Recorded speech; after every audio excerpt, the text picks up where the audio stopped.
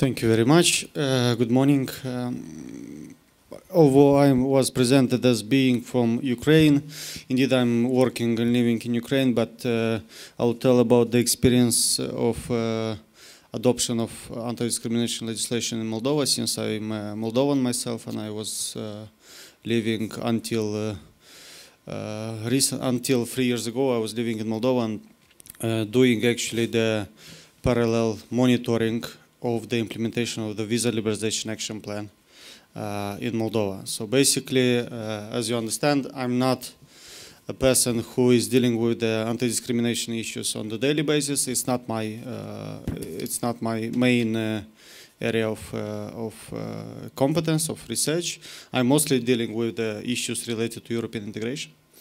So basically, as you might have been, you might have known that Moldova already has the visa liberalization in place. So I lost my job in Moldova, therefore I moved to Ukraine.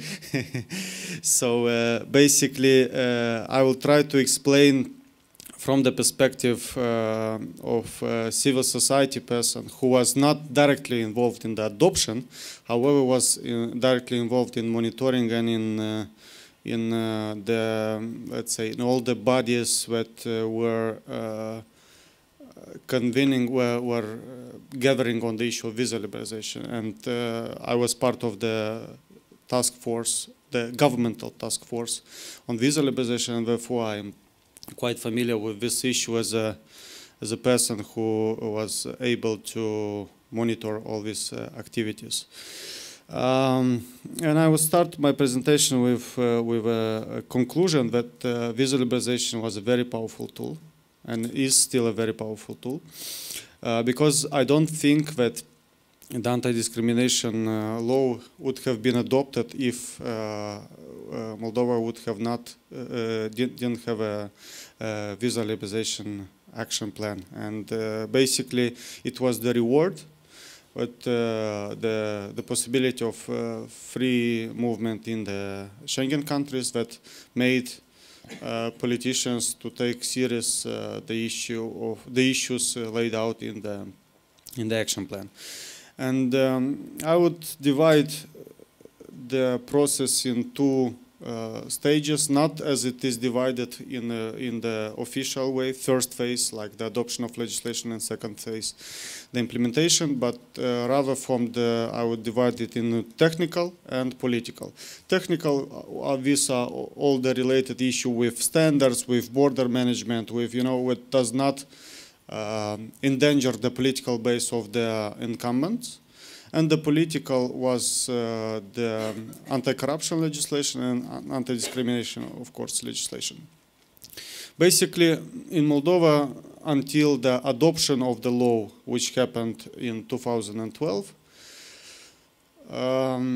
the law was being discussed already for years. So the initiation was in 2008, and it was adopted in 2012.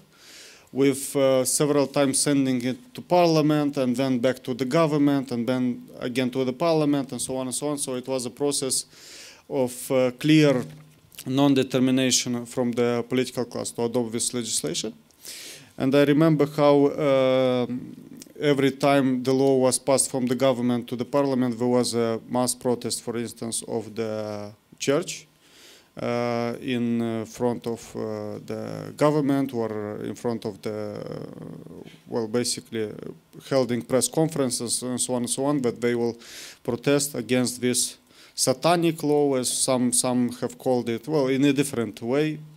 And there was a very, very strong lobby from the side of the church. Even the Patriarch of Russia have visited Moldova and tried to lobby the non-adoption of the anti-discrimination law.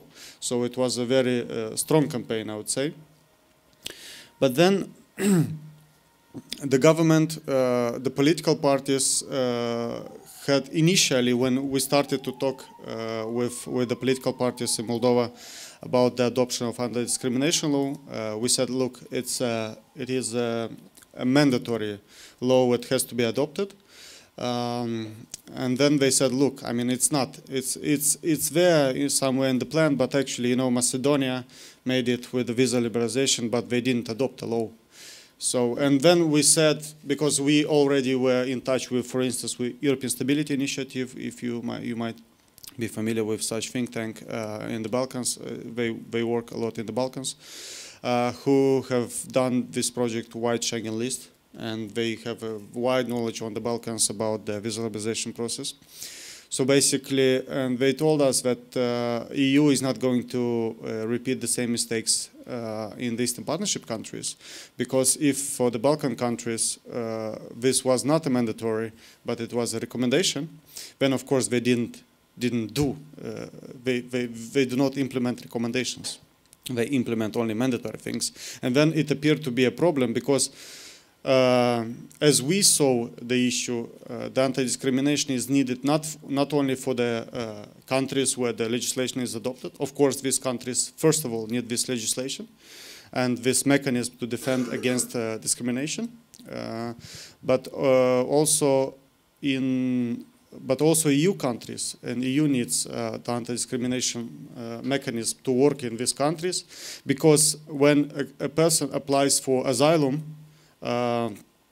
if the country where this person is originating does not have legislation on anti-discrimination in place, then EU is in a way most likely obliged to grant asylum to this person. So it was also a defense mechanism for the EU itself, and I think it's quite logical. It's quite okay to be like that. So in Moldova, the opposition of the political parties towards this law was mostly from the perspective that it provides also a mechanism of protection for the sexual minorities. And of course, this was the biggest issue, because they said, like, look, we are okay to adopt it, but without the mention on sexual minorities. Let's put it like this: religious, ethnic, and etc.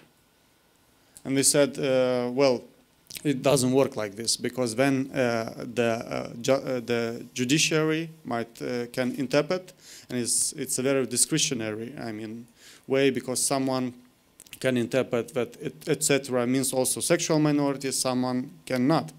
So basically, then we understood that the civil society is really needed, the political parties really need the support of civil society, because what politicians did, what the government did, and political parties in power, they said to us, look, this is a very controversial issue for us. We understand that we need to adopt it because of visa liberalization, but we will lose our political support. So would you like to do advocacy for this? And we will say, like, we are pressured by the civil society, so we need to adopt it. Basically, it was a little bit like you know, a little bit of theater in a way. Of course, we were quite willing to help, but we were at the same time very disturbed by the fact that government tries to engage civil society when only the government needs, basically. When civil society asks for something from the government, for instance, you know, transparency of political party funding, when the government is not willing to talk to civil society. But when governments want something, as it was the anti-discrimination law, of course, then it was very willing to cooperate with civil society, and I think this was a good example of cooperation. So when the anti-discrimination law was passed, it was created the Anti-Discrimination Council. We have a member, by the way, of the Anti-Discrimination Council here in the room. So basically, the Anti-Discrimination Council, it took a while to become operational. And since October 2003, if I'm not mistaken, 2013, I'm sorry, when the Anti-Discrimination Council became operational, until this moment, there was filled, I think, more than 200 complaints. And surprisingly, most of the people thought that these complaints would be related to somehow to sexual minorities. And it was surprisingly, for all of them, it is not related to sexual minorities. It's related, mostly of them, to people who complain about not having access to public goods or to justice. And most of these complaints are filled by the people with special needs, basically.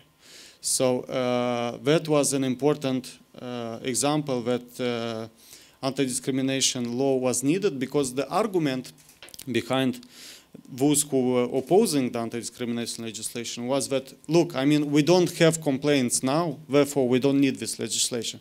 And what we were trying to say that when you have a mechanism to submit actually complaints, then you will have complaints, because you don't have now, because there is no mechanism. So why should someone complain if there is no mechanism? So basically, this was proved by the example of existing of this anti-discrimination council. However, I have to mention, and maybe Andrei, of course, he is a member of the Anti-Discrimination Council and will likely tell more about how it functions. But as an observer of this mechanism, I would say that it's quite weak in terms of powers. It's quite active. It's very, the members of this Anti-Discrimination Council are very competent. But the legislation does not give them the competences which such body should have. So it can apply fines, for instance, but it cannot implement them, or how to say, it can adopt decisions, but it cannot implement them, and it cannot force someone to implement their decisions. So basically, there is some I think it should be, this anti-discrimination council should be upgraded, and apparently this is not going to happen very soon, but I think it's a task for homework.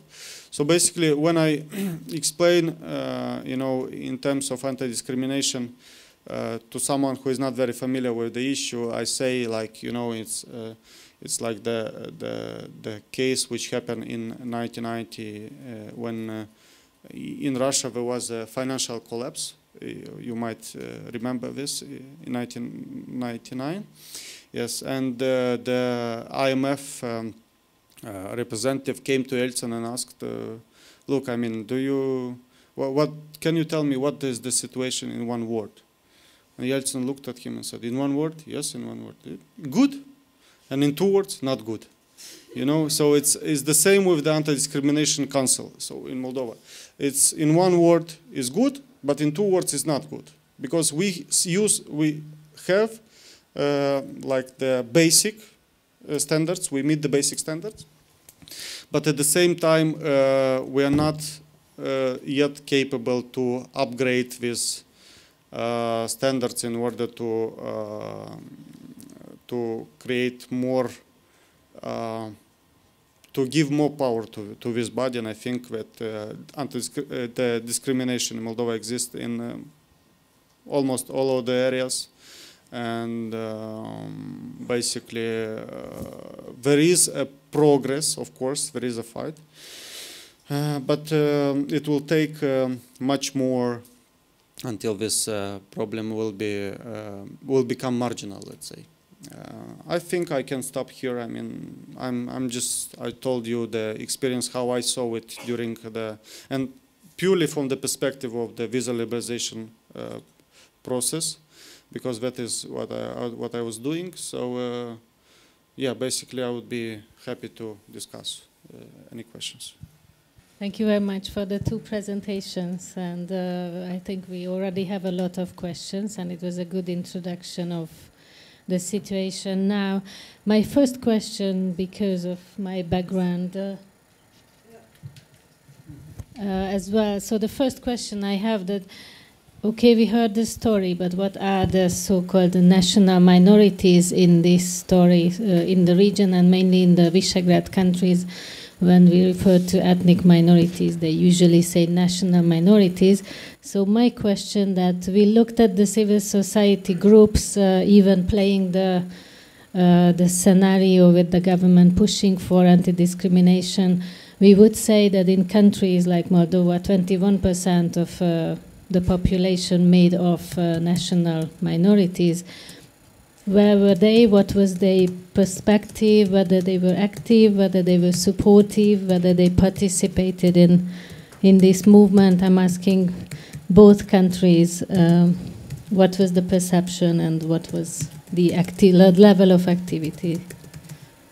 Well, with the ethnic minorities, it's quite difficult to assess because this is an issue highly entangled with the political process.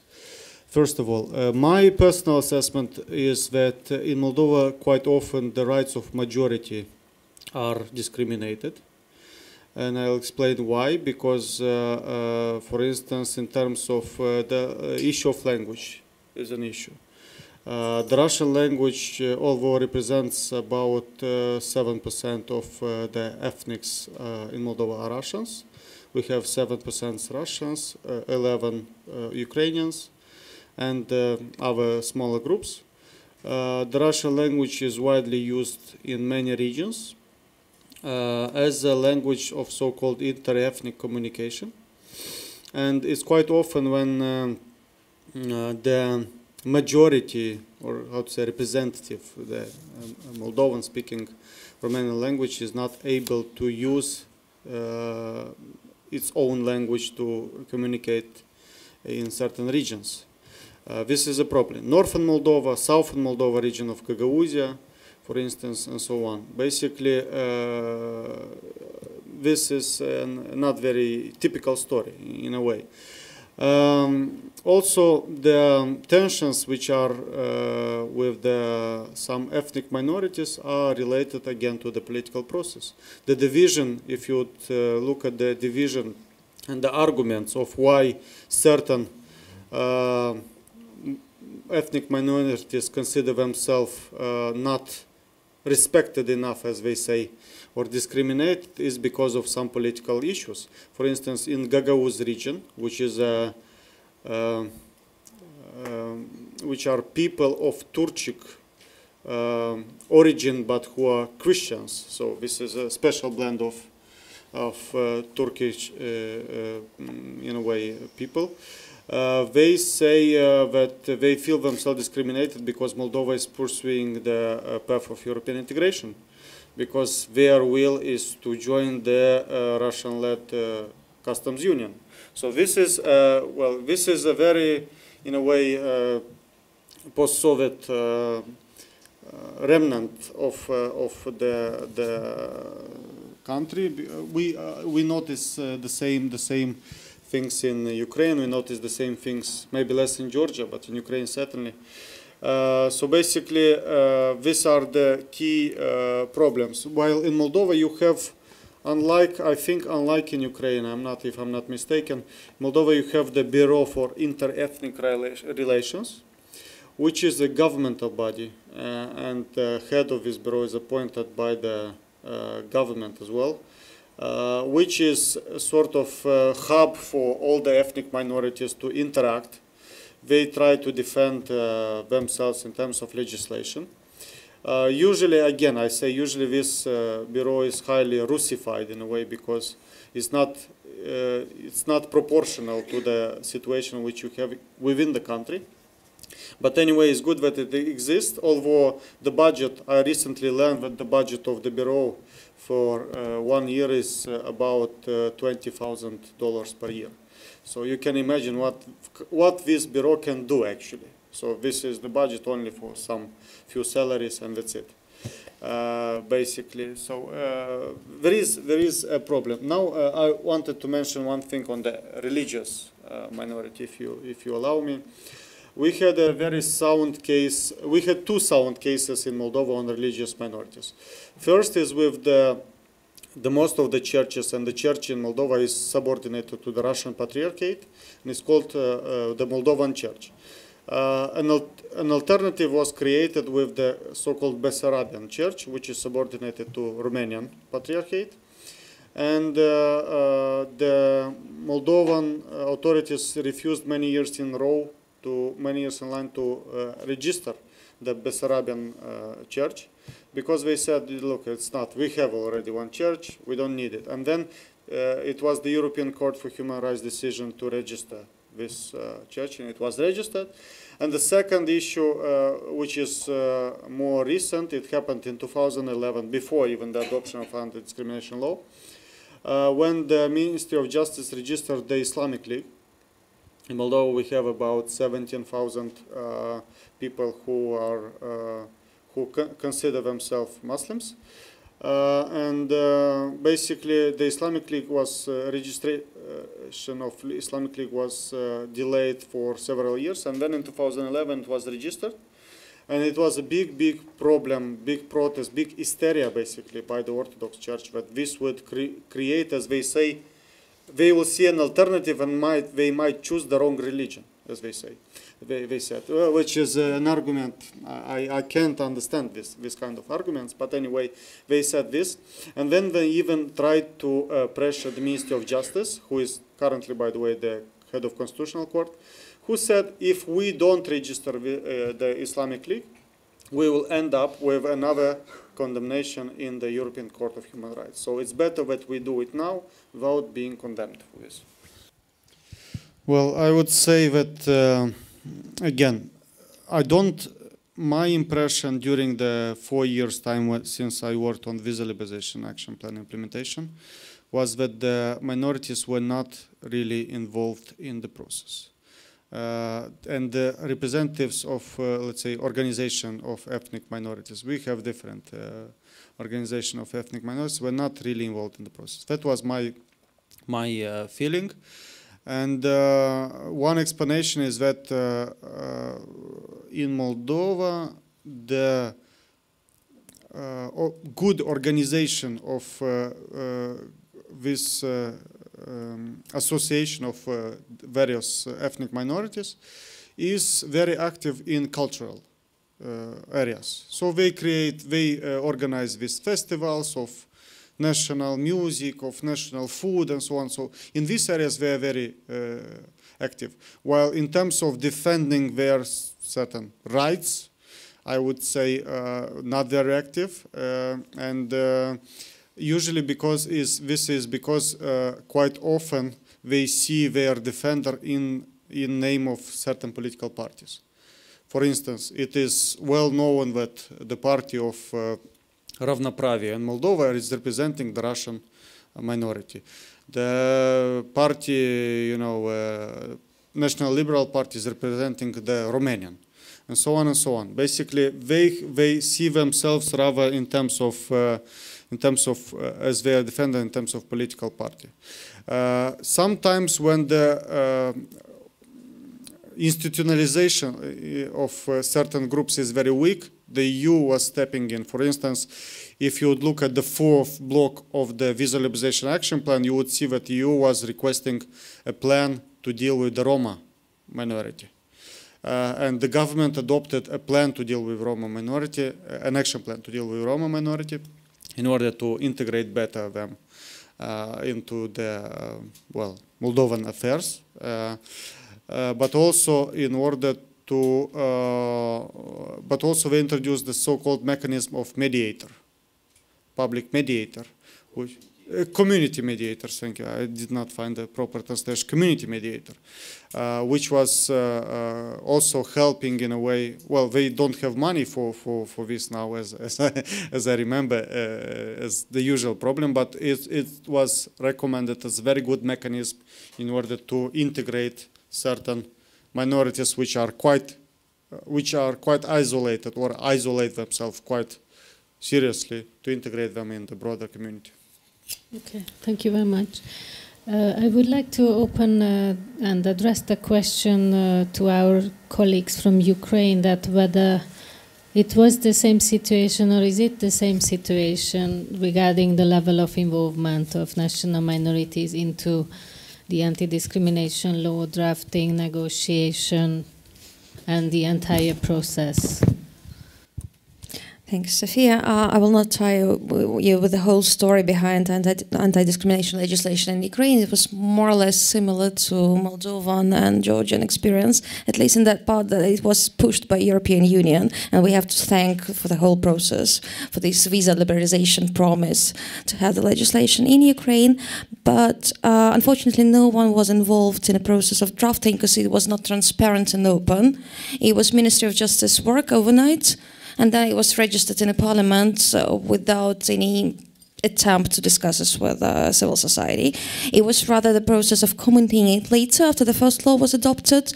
And national minority NGOs, well, to a certain extent were involved, not so much religious minorities. But now if you look at the statistic it is provided by a national equality body, which is Ombudsman in Ukraine as well, we see that it's mostly religious complaints that are coming. Out of almost 500 complaints last year, it's 154 complaints on the religious discrimination. Slightly less complaints on ethnic or racial discrimination, and just one complaint coming from LGBT person.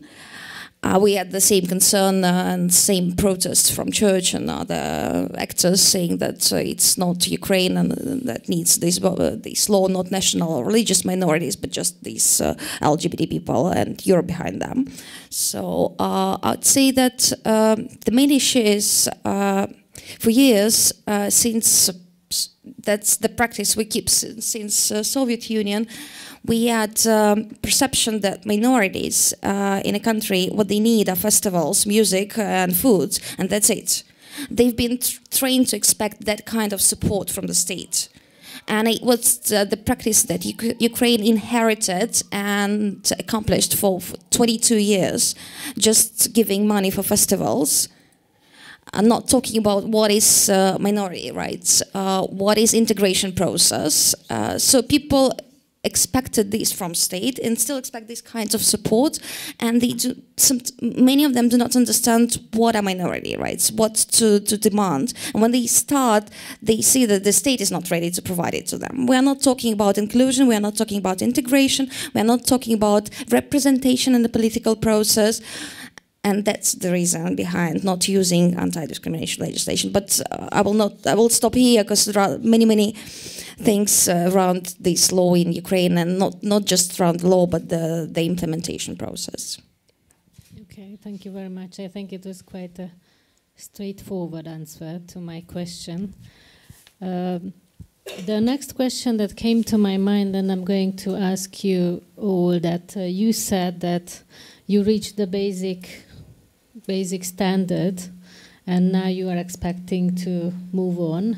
So my question would be, what are the next steps you are expecting? You also criticized the EU a bit, saying that they request only public awareness raising and a bit of training for the public officials. So what do you see? What are the next steps in your opinion? But before we go to this question, I would like to ask the Visegrád countries, one of them who are in the room, that when is the moment when you have the basic standard and then you move on and you move forward? So when is the moment? How much time they need to wait for reaching at the point when you are more or less satisfied with the system you have, and more or less you have what you need to have? So give them some promises, or not. Yeah, probably. I mean, the Sharka or Kalman or. Yeah. Hello, I'm from a Visegrád country. I'm from the Czech Republic. And I would love to say something very positive, and I would like to talk about all the beautiful steps that we've taken and about our perfectly functioning anti-discrimination legislation. But unfortunately, I would probably conclude that we're in that situation as well. In one word, it's good, and in two words, it's not good. And precisely because we have the same problem, the legislation is not bad, but the implementation is very difficult because there are no reinforcement mechanisms that are really effective. And that's precisely what Geo was talking about, was the no competence of the ombudsperson to enforce the statements that they issue. So that would be the major problem. And the access to justice, that is still a big challenge in our countries as well. Okay, thank you. So let's see what you expect as a next step, or what would be the ideal scenario. As a non-expert on this issue, I would ask, of course, Andrei to provide the expert-based answer, but my expectation, as I see it from, because you need to have a broader view, a zoom out in a way and look at the entire society. My expectation is that this will not happen very soon, unfortunately, because the culture of tolerance in Moldova is quite low still. Not in terms of, by the way, not in terms of ethnic minorities. When I speak about ethnic minorities, I think that the culture is quite good. There is a good dialogue until it gets to the politics. If it gets to political issue, then there are certain problems. If you are talking about food festivals, dancing, all this stuff, and in general, the communication between various ethnic groups, this is, I think, indeed, I haven't seen any significant or systemic problem among the groups. If we are talking about other types of discrimination, then I think this is going to be a problem for the next decade, maybe. I don't know how long it will take, but it will take a while until it gets a sort of, it spreads, I mean, the new standard of normalcy, it spreads across the country. And also, I think that a very important test would be whether the authorities can can upgrade, let's say, this anti-discrimination council. Because if we don't see this happening, then we can read this as the lack of interest and lack of capacity, lack of interest from political will from the side of authorities to really fight this issue. And so far, I don't see this. Maybe correct me if I'm wrong, but as I see it from now, I don't see willingness to push for a greater commitment towards the issue of really fighting anti-discrimination with not campaigns, as my colleague here, Georgi, mentioned, but with filling cases, punishing for discrimination and so on. I would like to be very optimistic, but I cannot. But I wouldn't say that I'm skeptic. I'm realistic. So Zsófi asked whether the turning point has already arrived, like in Slovakia. So after 10 years of the adoption of the anti-discrimination law in 2004, the turning point has not come yet in Slovakia. But you know, this is some kind of like a chemical process. Who would expect that that the island would adopt an act on civil partnerships like 2 years ago, and they did it. So the most Catholic country in Europe. So, but sometimes the last drop in the glass is enough to bring the change. But so that the last drop can come at a time, you have to do a lot of things so that it comes. So that's the only answer that I can give you. Okay, I just wanted to mention, because Georgi mentioned something, and sorry, I don't know your name, but you mentioned also something about the moment when it comes. And I think the visa liberalization process, if we get to the subject of this panel, helped a lot Moldova. And I also think that the fact that Ukraine and Georgia did not receive the visa liberalization helped them do much better certain things because of the, let's say, because the reward is there still, and the EU is still pressuring more to adopt. And I'll tell you my experience in short. When I was working on visa liberalization in Moldova, and I was willing very much to get to an end this process, of course, and I was always pushing for more or less positive reports, and indeed there were grounds, they were impartial, I think. But then at the end, I realized that EU is already ready to provide visa liberalization for Moldova, and I realized that there are still left some couple of issues which are not done until the end. And I was then trying to delay actually the visa liberalization, because that was something that is, that was putting a lot of pressure on the government to be more faster and more concrete in adopting certain war legislation or implementing certain things. So now for Georgia and for Ukraine, the process maybe is getting more concrete and more tough on the side of the EU, but it's also in the benefit of these countries that they might end up with better regulations, with better implementation of certain provisions.